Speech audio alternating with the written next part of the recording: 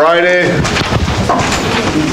And Electrons 3, which is the handout you're going to get at the end of class today, is due a week from today, next Wednesday.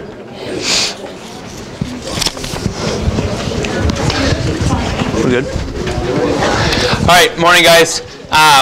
Like Mr. Blackford said, I'm going to start by talking about electron absorptions and emissions, and it's going to help you answer number 3 for your flame test lab. So some of these notes are going to go on your note sheet as well, and we're not going to have time to work on number 3 right now, but just keep in mind, and I'll go through it a little bit, like how you can use that to help you today. But you're going to need to get that done and then turned in for tomorrow. Oh, it's still frozen.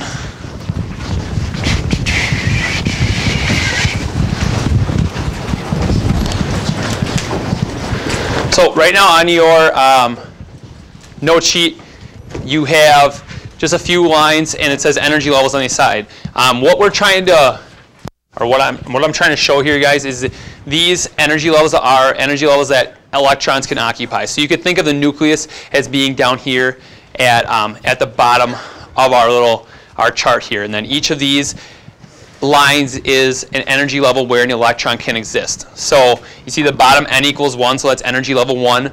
The second line's energy level 2, 3, and 4, and you guys get the point. Now, realize that the lines are spaced the way they are on purpose. Like, they are not all equal. So, yes, the further away we get from the nucleus or from n equals 1, the higher energy we're getting. But the difference in energies up there are going to decrease. So the difference between 1 and 2 is greater than the difference between 2 and 3 or 3 and 4. Okay? So on what day did we do the flame test lab? Is that Monday? Monday we did the flame test lab. So Monday we did the flame test lab, and we actually got to see, emissions of electrons basically. So what happens is that we are adding energy to those electrons, and then they're giving off a light that we can see, right? That's what I told some of my classes that's what's happening there. Now, if you haven't heard that yet, that is essentially what's happening here. So what happens right away is that we have an electron, so that's just E minus, stands for electron, you guys. It's in the very first energy level. And that n equals 1. That n equals 1, you guys, that bottom energy level, it's known as the ground state.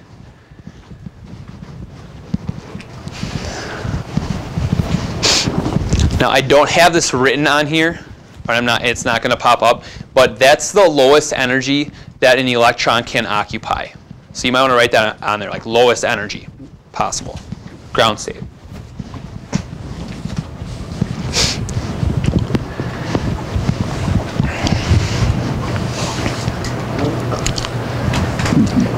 Now during our lab, what happens is that we basically we gave the electrons energy in the form of some type of electromagnetic radiation. So electrons are going to be hit with electromagnetic radiation. That squiggly line is just representing one photon of electromagnetic radiation coming in and basically hitting and making contact with our electron here. Now that could be any type of electromagnetic radiation, you guys. It could be a gamma ray, it could be an X-ray, it could be blue light, green light, it could be infrared.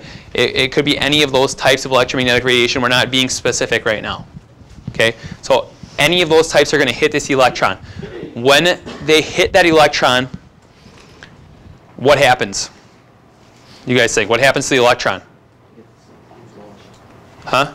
It's going to absorb that energy, right? So it absorbs that energy.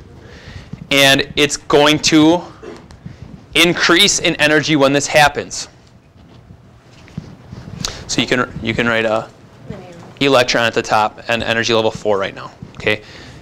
Now it's in what we call an excited state. So an excited state is just when we've given energy, or when electromagnetic radiation has given energy to that electron. So it's absorbed some energy. Now it's in an excited state.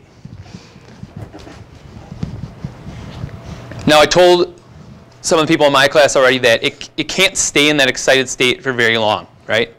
Like, and when I say not very long, guys, we're talking about fractions of fractions of fractions of fractions of fractions of a second, okay? So it's a really, really, really short time that it's going to be in that excited state for.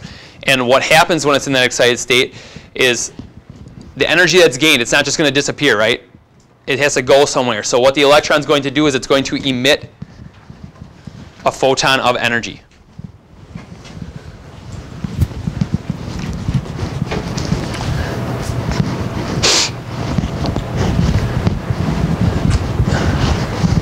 That energy emission, guys, that's what you're seeing when you see the color that that flame is giving off, right? Like for copper, what color was copper? It was a greenish color. So it's emitting, its electrons are emitting that green color after you've given it energy, okay? That's helping you tie this into your lab. So, and it doesn't have to be green light, you guys. It could be given off in any form of electromagnetic radiation, okay? The point is that however much radiation it takes in, that's how much it's going to give off here, because now it's going to fall all the way back down to the ground state. So this photon here is going to be equal to the energy that it takes in right here.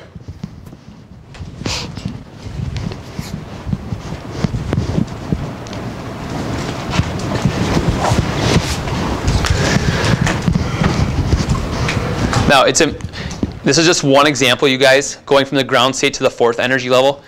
Electrons could go from the ground state to the second energy level. They could be excited. They could go from the ground state to the third energy level. Are all electrons going to exist in energy level 1, you guys, do you think? No, some of them are in energy level 2 or 3. So they could start out in 2, go to 4, and come back to 2. They could start in 3, go to 4, come back to 3. Does that make sense? Like, they can be at any point on our energy level diagram here. So I just want you to write in arrows for each drop possible here, and just write that this obviously is the lowest energy possible in our diagram here, and going from 2 to 1 is going to be high energy. 3 to 2 is going to be a medium energy for our chart.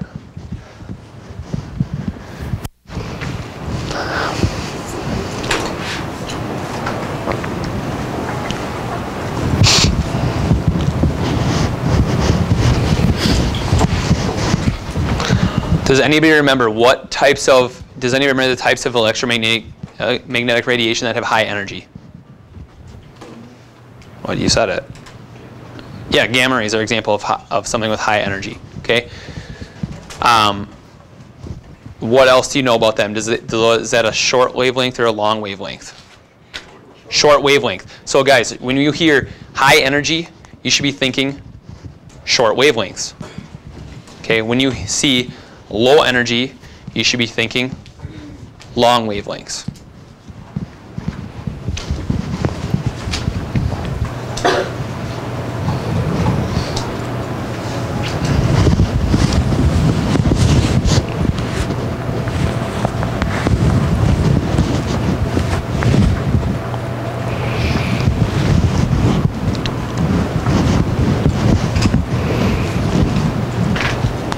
Now this picture, you guys, it's showing you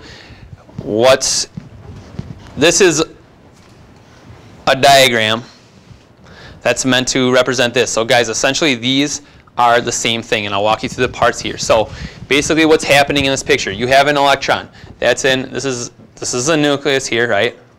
Okay, you have an electron that's in the first energy level. So that's the same thing as over here. Now what happens is you have some type of electromagnetic radiation. Here we're showing it as a green photon coming in. It hits our electron, right? It sends it to the excited state here. That's the red electrons in an excited state. Now it can't stay there very long. What happens? It emits the same type of radiation, so it emits a green photon and falls back to the ground state. So that's what's happening here. So this is a representation of this actual picture here of what's happening. Okay. Now, your flame test post lab, it says, summarize the process that produces the colors seen in the flame test. Be sure to include the words energy levels, electrons, energy, wavelength, and electromagnetic spectrum.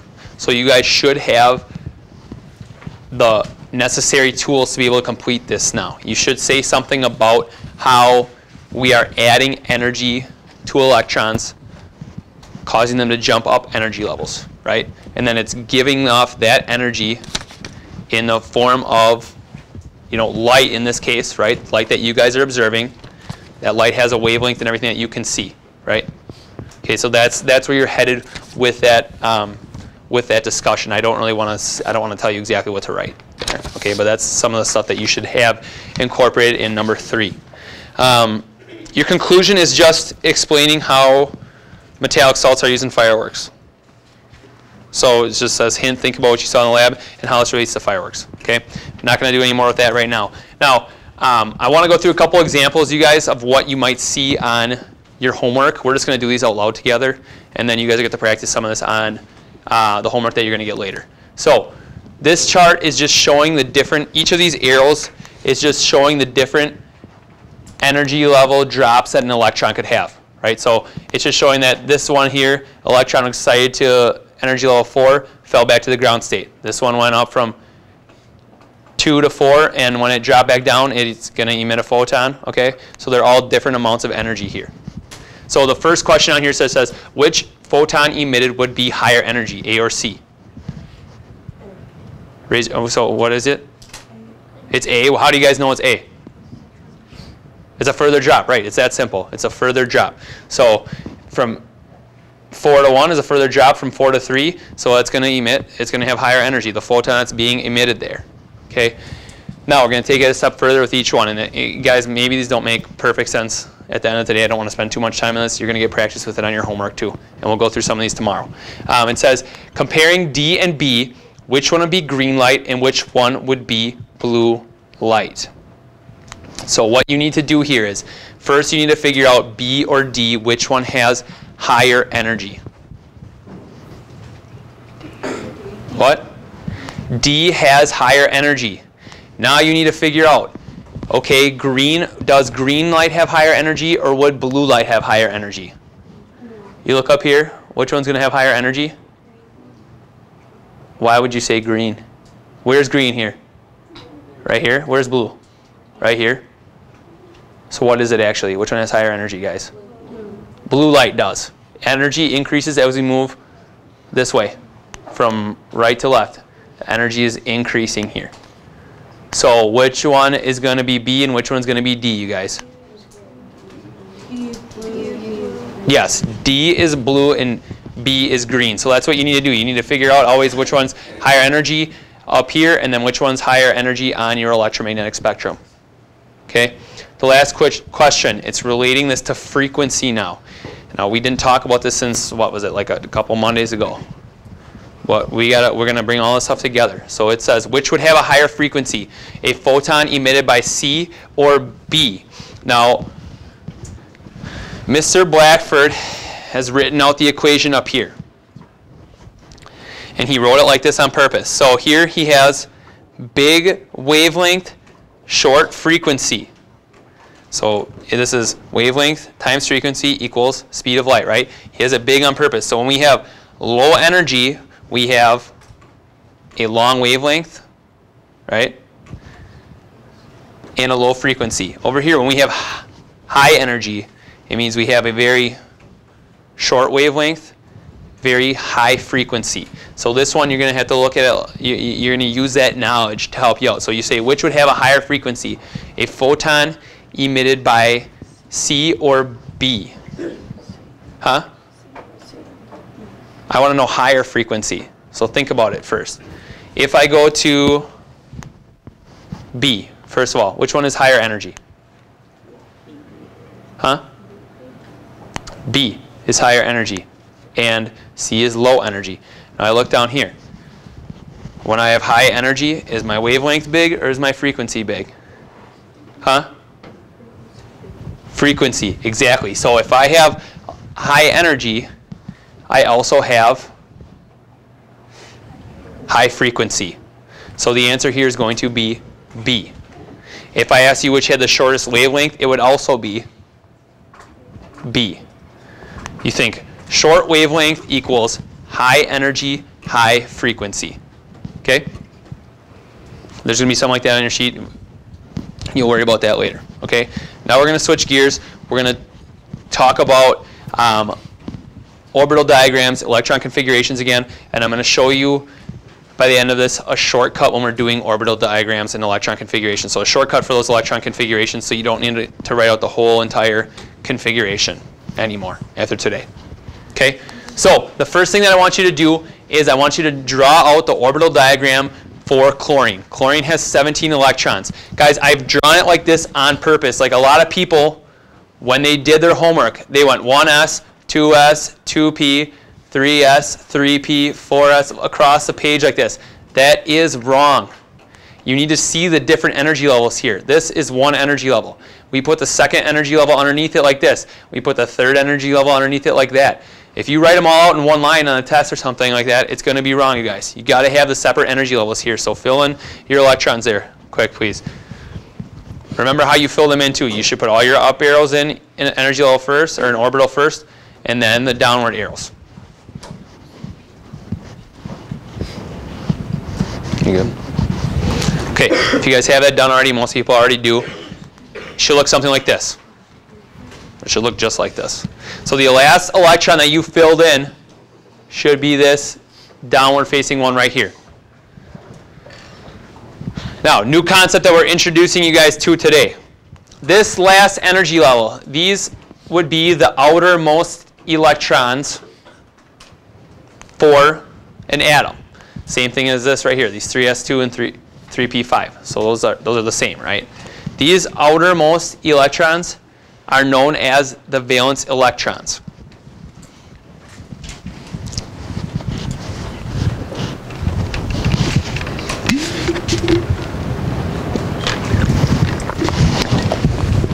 Guys, those are the electrons that we care about most in chemistry. Those are the ones that are going to interact with other chemicals, with other elements. Those are the ones that are going to be what moves when we have a chemical reaction. So those are the very most important electrons. So basically, we don't care about these inner electrons as much. So you write the brackets on there, you write those are the inner electrons. We don't care about them as much. Why? Because they're not really doing any interaction here. Only our valence electrons are going to ever interact with other chemicals, with other elements. Count them up once. How many electrons are there in the inner electrons, guys? How many?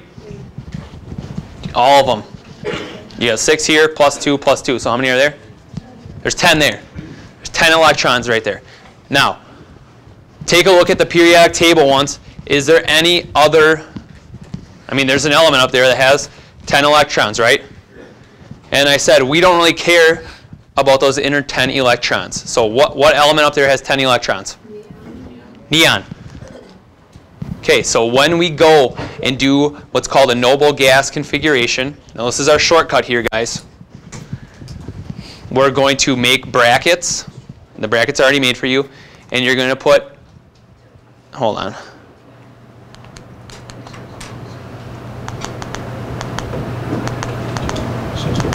You're going to put Ne in those brackets. And what this means, guys, this means the same thing as this. This 1s2, 2s2, 2p6 means the same thing as neon in brackets. It's called noble gas configuration because these are the noble gases here. So these will be the only ones, guys, that you ever have in brackets in this case. You'll never have like chlorine in brackets. It's always going to be a noble gas in brackets. Okay, we're going to talk more about noble gases next chapter. So you put neon in brackets. Now, we need to still write out what we consider to be this more important part of our configuration here. So you put neon in brackets means this, and then we put 3s2, 3p5.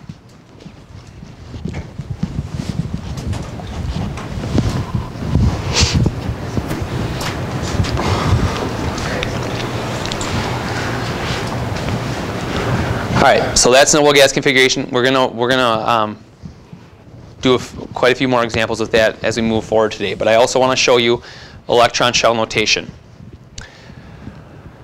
Electron shell notation is basically taking all the electrons in each energy level and we're just basically condensing them together. Does that make sense? So here's energy level 1, here's energy level 2, here's energy level 3. Now we look, and we can do this either using an orbital diagram or using electron configuration. And you'll see how it is. So if we look at energy level 1, how many electrons are in there, you guys? Huh? There's two. You either count right here, 1, 2, or you look, there's only, this 1 means 1 energy level, right? It means the first energy level, and there's just 2 electrons there. So we have 2 electrons either there or on the orbital diagram, and you write in 2 electrons, 2e minus in the first energy level. The orbital diagrams, guys, make this really easy. That's why I have that line there. Above this line, that's all energy level 1. Now you notice there's only 1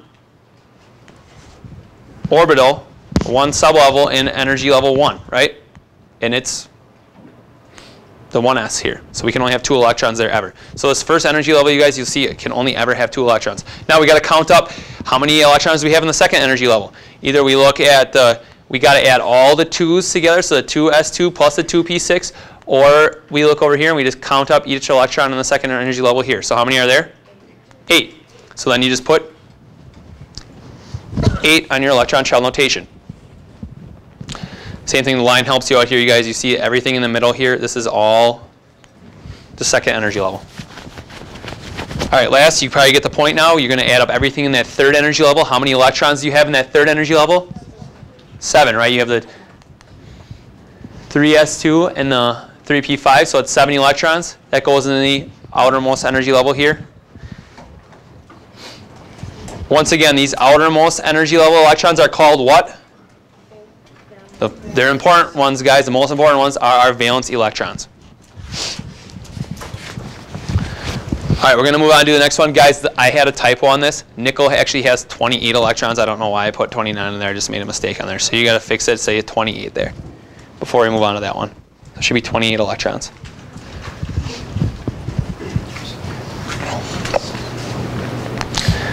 Okay, so once again, I just want you to complete the orbital diagram. Just want to get a little bit more practice with these orbital diagrams.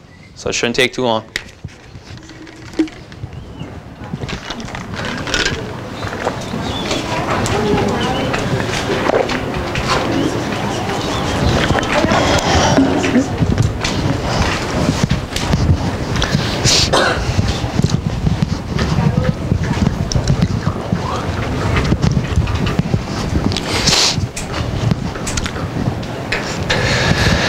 Once again on this one,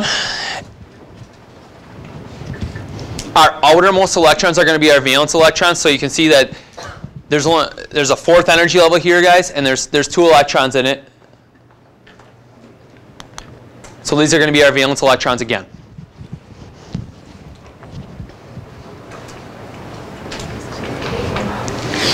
Now we need to figure out what noble gas we're going to use. Okay, so we're going to look up here. We got to count these inner electrons, but we'll see, guys. The D is not. This D is not going to count though.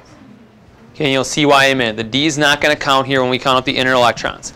So we're just going to count the S's through the P's here. How many electrons are there?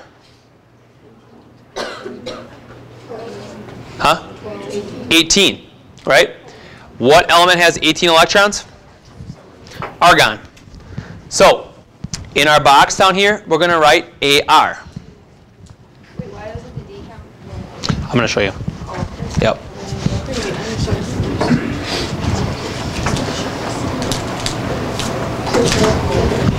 I'll show you why we're not going to count the D alarm. It's because we're always going to, okay, so when you do this without like writing the whole thing out like that, what you're going to do is you're going to go up here, you're going to go to nickel, okay? To start your noble gas configuration, you're going to find the noble gas from the row above it, okay? So which is the noble gas from the row above it, you guys? We already said it, but it's argon, right? This is the noble gas from the row above nickel. Now, if we don't count the D's, argon doesn't have any of those D's, right? Lauren, do you see what I'm saying? Like it doesn't have a D level, and I'll show you this more in a little bit, but argon doesn't have 3D in it at all, right? Argon ends at the 3p6 here. That's why we can't count the D's, because it has to have everything that argon does not have. Okay? It's going to make more sense, guys, as we move forward and do more examples of these. But that's why we don't use it there, okay? So you just trust me, hear what I'm saying right now. I'm going to show you guys how to do it in a little bit, okay? So just hear what I'm saying. The D's don't count. We got to put the D's on here for argon, okay? Or after argon for nickel. So we put argon in parentheses here, and then we're going to write everything that nickel has that argon does not have, right? This means, this right here, it means this. Okay? So then we're going to write 4s2, 3d8. If you want to write 3d8 and then 4s2, does not matter, you guys.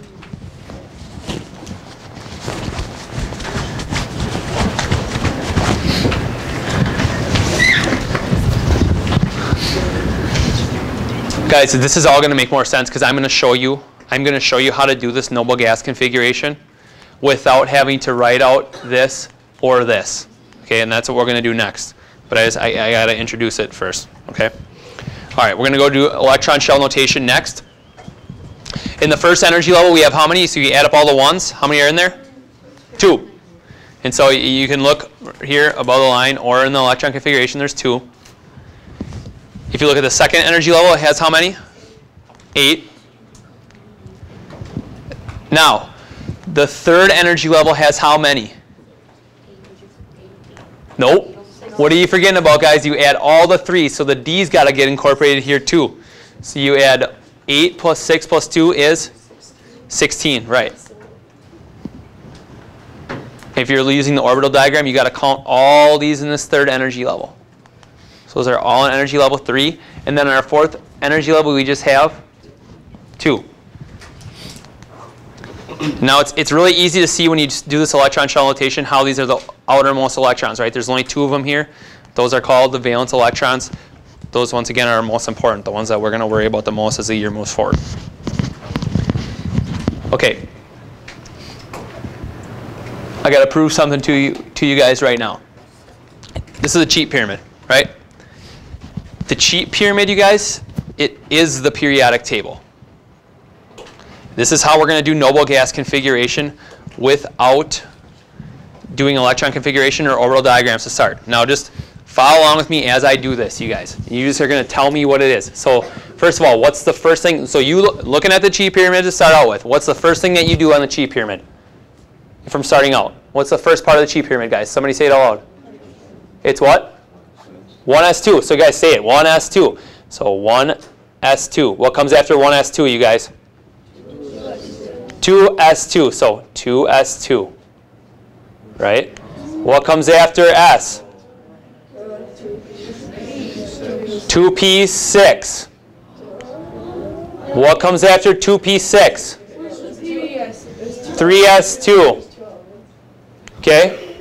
What's after 3s2? We're doing the whole thing, you guys. 3p6. Think about how many things are in that row from AL to AR. 6. So it would be, guys, 3p1, 3p2, 3p3, 3p4, 3p5, 3p6. What comes after that? 4s2. What's after 4s2 now? Oh, 3d10. How many do you think there are in this middle here? 10 of them. It's not a coincidence, you guys. What's after 3d10? Perfect. What's after 4p6? 5s2. Okay, 5s2. What comes after 5s2? Shh, guys. 4d10. After that? 5p6. Wow, look at this. 6s2. What's after 6s2? 4f. Wow, look at this. 4f14. Now we jump back up. What's after 4f14? 5d10. 5d10. Oh my gosh. 6p6, 7s2, 5f14, and that's basically in there, but you guys get the point. Oh my god. Mines? I've never. So we're gonna, guys, we're gonna use this. Oh my. We're gonna use this to do our noble gas notations. Okay, so right now I want to do it. Flip it over to the back side to your periodic table on the back side. No, not the whole thing. Shh, ladies and gentlemen. Okay, we are not going to do all of these. If you want to fill them all in, you can do that. That's fine. I'm just going to put some of them in here for you guys just to have some benchmarks in case you forget that you can do it like that. So we're just going to fill in the very first one, 1s1.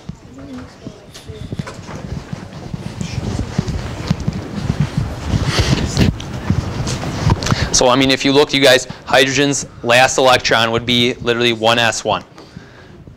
Next one we're going to do is 2s2.